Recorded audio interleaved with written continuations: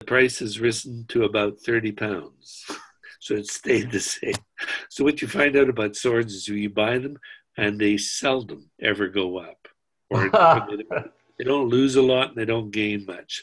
They might go up a couple of dollars, but they cost more to buy new when you get them built than they do to buy the original oftentimes. Unless you're getting a collector piece that's engraved and it's dedicated to somebody. Those ceremonial things are dedicated swords, presentational stuff. But the stuff that we use, if you buy it because of the blade, mostly because of the blade, and less because of the rest of it usually, we're paying more because there's something like 4 or 5 épée blade or sport fencing blade places left on the planet. That's it. Right. They're all going. I had a great, I was buying these certain blades. I want to say they were actually from China. They weren't probably good for competition fencing. I think they would have died under that weight of effort, but they were fine for us, right? And every time I'd go back to acquire more for my students or for myself, a company inevitably would go out of business and I would have to start from scratch, So yeah. Yeah, there's a company in the States, Blue something. Blue Glove? I could find it for you. Yeah. But it's Blue Gauntlet. What? Blue Gauntlet. That might be it. Yeah, I think that's what they're called. Yeah. Yeah. And they have a good épée blade at about 23 to 25 bucks American. So by the time we get it, we're paying about $45 to $48 by the time you pay the difference in the dollar and the shipping and the duties, but it's still better than a lot, and it's affordable, and they stand up. So what you have to be careful of is that you don't order an electric blade, because that has a weakness at the tang and the shoulders because of the groove, and you need one with a full tang on it. So you don't want the short little tang that you fit on sport weapons. You want the full long tang. So it's usually referred to as a practice blade. And they're usually really cheap. But these ones the ones that they carry are pretty well made. And there's one that's coated and one that's not coated. The coated one resists rust. So for people in wetter climates. Humid, yeah. Yeah. For us out here, we just get the dry. Because let's talk about fencing for a sec. When you're experiencing fencing, because I don't think a lot of people realize the number of blades breaking in competition. Because I remember a fencing club gave Chris like a bucket of basically broken épées and foil sabers, I think. And they're all broken during a competition. So it was like this around. And so talk to us a bit about your experience with blades in fencing, what you've seen and how often they've broken on you compared to, let's say, stage combat. Well, I've been teaching at the university here for close to 50 years. I've been 45, 46 years here. And over that time, I've probably seen less than 10 blades broken. Wow. Okay, that's great. Because of handling. It's how you handle them, and it's how you teach people how to handle them. Right. When they break in competition, they're more aggressive. And so when that pressure, when it happens soft, it doesn't do much. When it's fast and sudden, which is what it is, and a little close, and because they do get a bit close in competition, when they're running at each other, and they'll bend a blade, and that'll snap it. When the blade breaks, not everybody knows this. When the blade breaks, both sides of the break have one edge on it all the time that's like a little razor blade. So in a fencing competition in the 50s or 60s, I'm pretty sure it's the 50s, an Italian and a Russian were meeting in an international competition, and the blade snapped, and I think it was the Russian, and it went through the Italian's mask into his eye and into his head. It was that sharp and that much pressure. And the masks are, they're very resistant to, I'm sure, to that kind of thing. Yeah. Anyway, it killed the guy. And the other guy quit fencing for the rest of his life. Never taught, never did, wouldn't pick it up ever. Right. But that's the danger. And people need to know that it's steel is steel, no matter what it is. Even aluminum, dull, you can have a dull blade. It's still metal. Absolutely. And, somebody used to say metal against bone, the bone always loses out, It's true. Yeah. I just want to point out, just in case anyone missed it. So when you were talking about only seeing 10 breaks, that was during the stage, those were stage combat classes, not during fencing training. Both. Okay.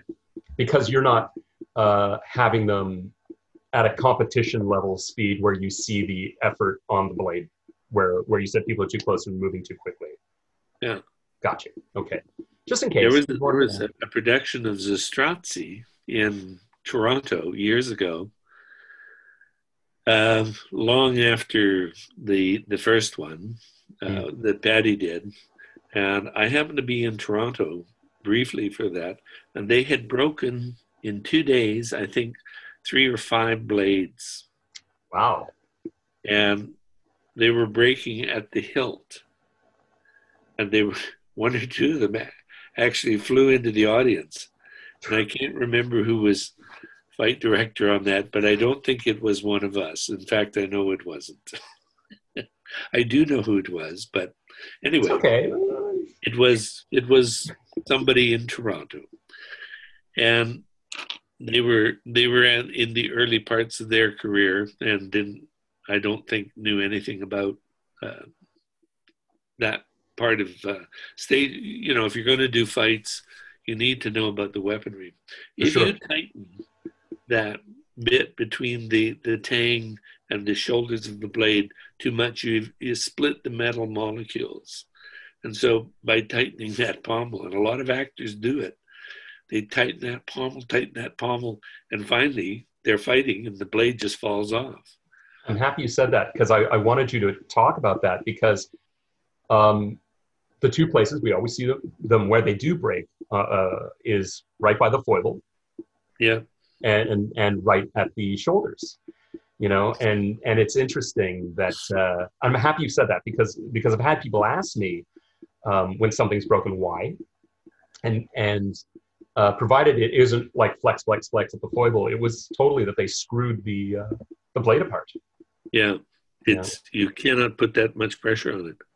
Yeah. And that goes with all those blades. And a broadsword will do it, but it'll do it at the top of the tang, because the broadsword near the shoulders is a more triangular shape usually.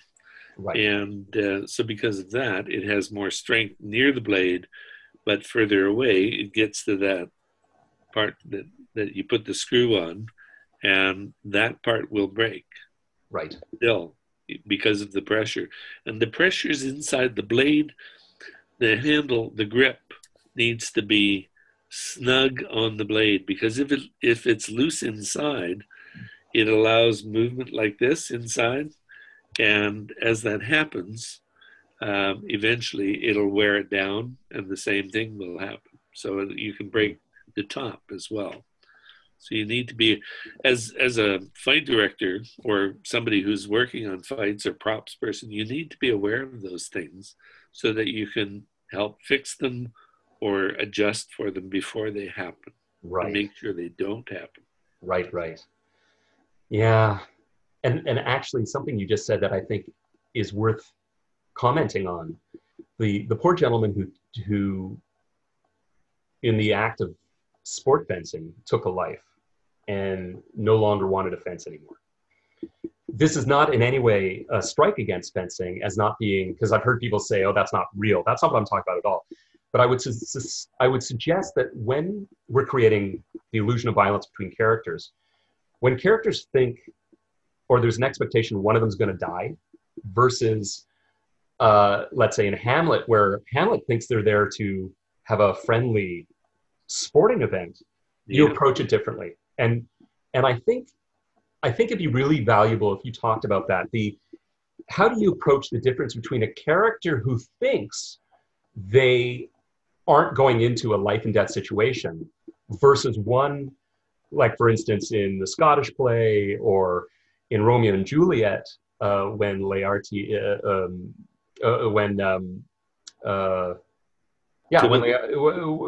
when Romeo actually takes a life, right? Be it with Paris. There's a huge difference between the sporting of Hamlet, right? Oh yeah. Well, in Hamlet, just recently, Brent Carver, who did Hamlet in my years at Stratford, I was only there for 3 years, but I ended up doing 17 shows with fights in them in 3 years, and I had no assistants. I was the guy. So I did that and some acting. And I was paid for my acting and then sort of given a little stipend, like an honorarium, excuse me, or a gift. Yeah, like that. You know that gag about? I'm sorry, it's just that joke from Woody Allen in Hello, Pussycat. I think it's that. Anyway, and the person says he's working at a strip club, and it's for £50 a week or something. The person says that's not very much. It's all I can afford. You know, that joke about we have to pay people to let us do our art, right? Well, it was close. So anyway, during that time, Brent was doing the Hamlet, and Brent just passed away last month. Yeah. Brent and in my time at Stratford, Brent and Colin Fior were for my money, were the two strongest sword fighters. And because they were both amazing actors and really exceptional moving people. So, and they were both, the other interesting thing is, again, from my point of view at the time, both those men were the most generous to the younger actors of all the company that was there. And I've never forgotten that. Yeah. Anyway, Brent, when he was playing Hamlet, played his part in the fight as if he was doing he was aggressive, but he was doing a friendly bout, completely innocent of the side that Laertes had taken, played by Scott Wentworth, who was also really, really good. Scott's another amazing guy. So they were, the intent was really clear and it was really well set up. So the presentation of Scott's character was a little more intense. And especially the intensity would build as, when Hamlet gets the first hit and then he gets another one.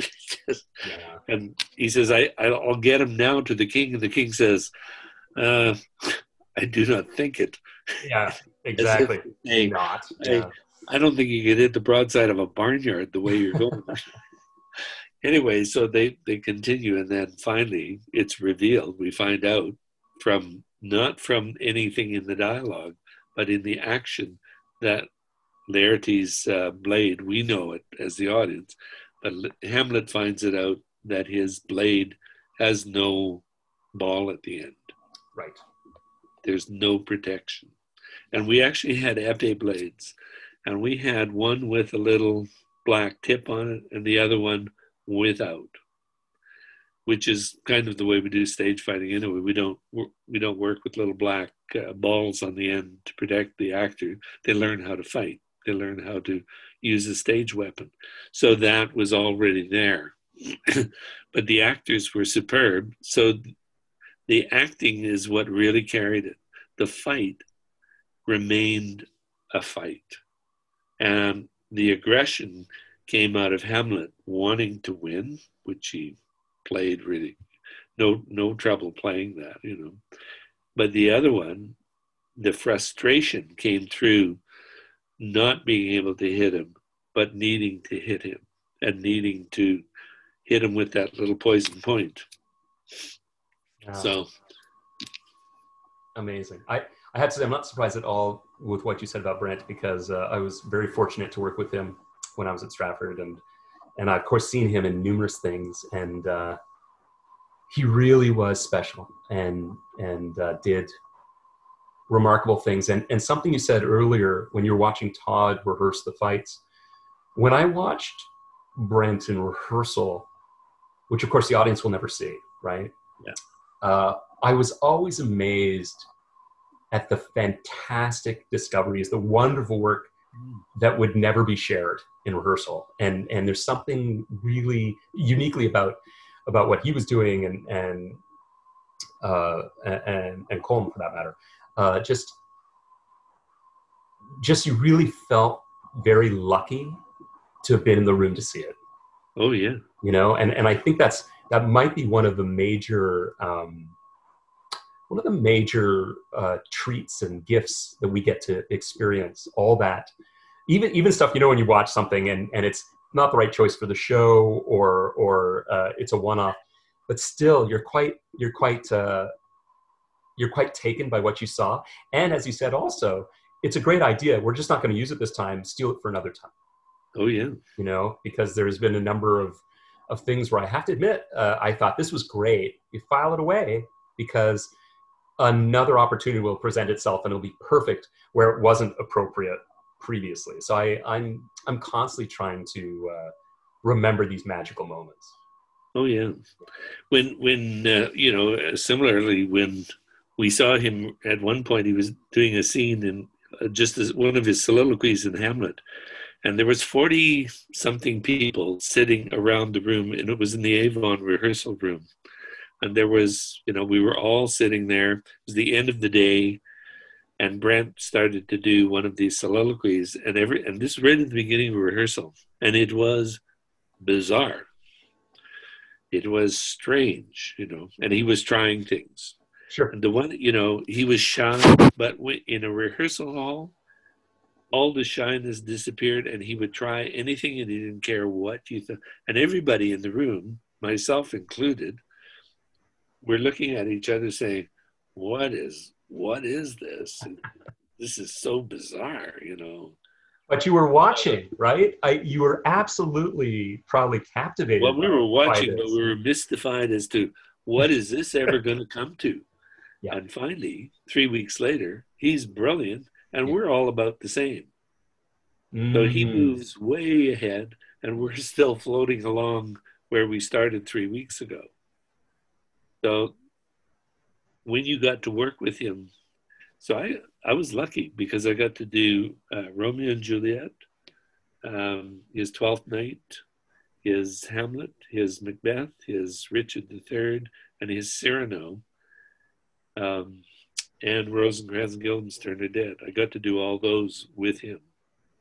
So that was, you know, for me, that was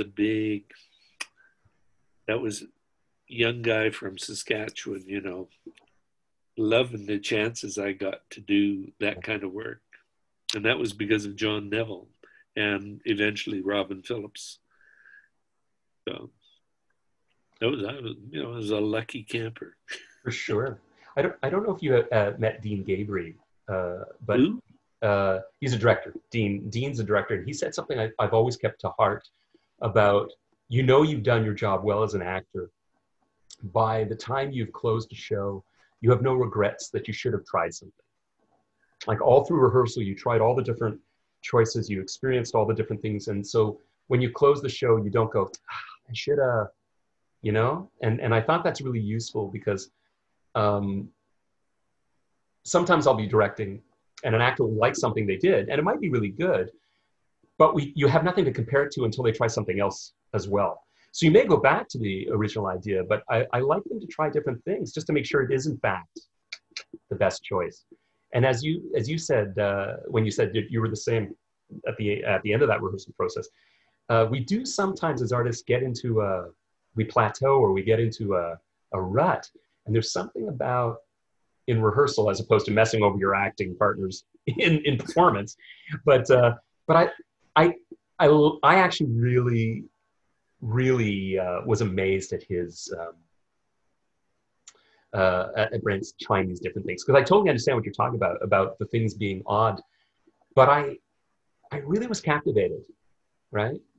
Oh, he would try anything, Yeah, and eventually they would turn into these amazing things that you would go, wow, you know, it was well worth the wait, and all those things that he went through to get to it. And he had the boldness to do it, because you have to be courageous and bold to do that. You can't just, because most of us think, what will people think? Well, he yeah, didn't, once he walked into the rehearsal hall, he didn't care what people thought. He just went in to do those things, and he would be amazing. So for I sure. think it's well worth that energy. There was something else I was gonna, but I can't remember. Anyway, it'll Well, come back maybe. but if you don't mind, I might prompt you to remember, because what you're basically saying is things you wish people knew, right? Being actors or fight performers. So if you Well, had someone you could just say, these are really things I would like people to know. Do you have a list that you want to share, right? And one of them you just said, be brave. yeah. You know, Well, another one too. don't care what people think. Give it a try, right? Yeah, when you're doing fights in a show, when we did Taming of the Shrew at Stratford, we ran it from the end of May or the beginning of June until the beginning of November. Wow. Round about the second or third week in October, we all came off stage. Now, I just had a couple of small parts in that, but Colm Feore and Goldie Semple were playing the leads. But we all came, the entire company, including the kids, came off the stage saying, that was it. We hit it. Tonight, we hit it. So we did all those months of, those weeks and months of that run up till almost where it closed. And we finally hit it where everybody thought that was it. That was the best one from top to bottom that we did through the run. When you're doing a fight in a show, we always have glitches. We have, things there, and the audience has no idea what they see. They think is supposed to happen, unless it's really, unless blades fall apart and the actor falls apart and somebody gets Pearson up. calls, the wheels come right off, right? But, Yeah. but when you're Yeah. working on it, if you think I'm going to make this better and better and better until we hit the end of the run, and every time we do it, I'm going to try to improve on what I did the last time or the last few times. If you go with that, even if you don't quite succeed, at least if you go with that attitude, and the same with your performance, the more in the moment you are, or that you allow yourself to be, the more rich the performance is. And one of the things, again, about Brent and Colin, when you're working with them, when you're on stage with them, they are in the moment, and it's easier then for you to go back with the same. And if you, one night I wasn't quite there with Brent, and he gave me a little shit off stage for, said, I'm out there for 3 hours. If you can't come out for 3 minutes and hold it, don't bother coming. And I thought, Wow. boy, Wow. oh yeah. So I told him about that. Oh, last time he was here in Edmonton, and he didn't remember, but he was devastated that he actually said something like that. But I said it was a great lesson for me to be reminded that every time you go on, if you really treasure this work that we get to do, you'll go on every time Yeah. and give it everything you've got. Yeah. And not just for you, but for the person or persons that you're working with, and eventually, ultimately, for the audience who comes there to receive it. So we're in a, so when we get back to after COVID and we're allowed to do that again, But in the meantime, if we take those little pockets of time to work with 2 or 3 people at a time, we can still, there's a lot of things like that that we can do and catch up and hone something that. So one of the things I want to do over the next while is get a little more broadsword under my belt, Nice. because what I did as broadsword compared to what they're doing today is vast, 2 worlds apart. Understood. But I love stuff they do today. Oh, yeah. I want to share something that our friend Ian Rose put into a really compact thought, which was forgive yourself immediately. Oh, yeah. And I just love that, because in nowhere does Ian mean don't give a shit or don't put in the effort. Not at all. Ian means exactly what you just said. We're inevitably going to make a mistake because we're human. But forgive yourself immediately so you can get on and progress and continue. And stay in it. Yeah, and I just want to reinforce what you just said with that statement, and also to give a shout out to Ian because he's amazing. But I thought you'd appreciate that. Forgive yourself immediately. Like I'm sure if Ian was here, he'd be the first to say, "Oh, I didn't invent that," but he put it into the vernacular for us, and I've used it and I've run with it ever since hearing it.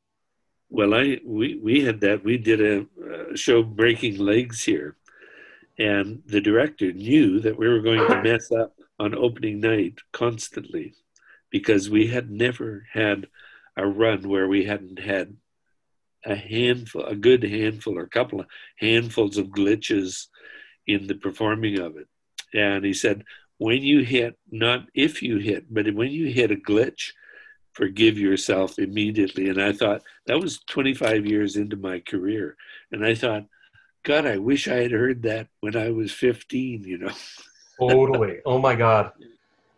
I guess, and actually I'm going to share another one, and this one comes from Kirsten. She claims this is not what she said, but I'm going to still give her the credit.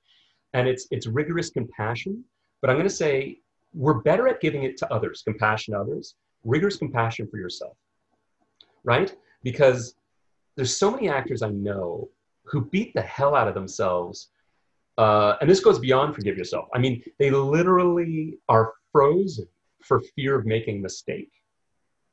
And that idea that this is where they're going to find me out and I'm a hack, right? And totally unworthy of love or respect, right? And that compassion has come up again. This rigorous compassion has come up again in other things I've been studying with Kirsten and I are looking into, with diversity and leadership in today's days and times. But I wanted to share that too with you, because you're compassionate, but you have a rigor to it. You demand, I've been in your room, and you expect students to really, really commit and work. But I'm pleased I've never seen you do what some teachers in my past would have said, like, that was stupid. Or you're not trying, you're not thinking. You know what I mean? Like things that, let's call them. Well, it doesn't help any destructive, of us. Right? Yeah. When we hear it personally, when somebody tells us that, it doesn't improve our performance or our work habit. We just feel bad. But if somebody says, if you did this, instead of doing what you're doing, you could do that. But instead of doing that, if you take this tact, it'll help you get to what you're trying to do. And you're supporting them, and you're also helping each other move ahead. The other thing I tell my students a lot is, or from time to time, when you're there, if you're not, if you're having a bad day, you have no energy, they still have to work with you. It's unfair for you to pull back from their development and what they're getting. It's, if you don't have the generosity to give to them that says, I'm a bit out of it, but I'm going to do everything I can to at least make it better for you. Then the focus goes to the other person, and you're putting something into it. And ultimately, that's what we need to do anyway. So it changes the scope of where we're going. I had a student who was, she hated it. She hated stage fighting, fencing, the whole shebang. And I said, that's fine. But I said, your partner is stuck with you. And I said, it's unfair for you to do that to your partner. So at least have the decency to go and do whatever you can for your partner. Well, 3 weeks later, she started liking it, and she was as good as her partner and helped her partner improve. And she got it. And then she also became a better actor because she incorporated that into her acting. So it wasn't just her, it wasn't looking at herself, it was what I can do to better the work that my partners are doing with me. Brilliant. Yeah. That's what we need. I promised I wasn't going to keep you forever. So this is just an excuse for me to do this with you again later, because I'm going to say this has been a phenomenal conversation. And I'm just looking at the time, and you probably should get out because I'm looking at nice weather for the first time in a week. So let's do this again soon. And okay. And I'm probably going to break this up into 3 parts because you've just been such a wealth of information, and you've just had so much to share. I'll keep notes next time. But if I may, I just want to say thank you so much, not just for this, but everything you've done for everyone you have come in contact with. I have to say that you are a living treasure, and you are greatly loved. Thank you. It's very kind. And we'll talk again soon. Yeah, that'd be great. Okay, thanks, Daniel.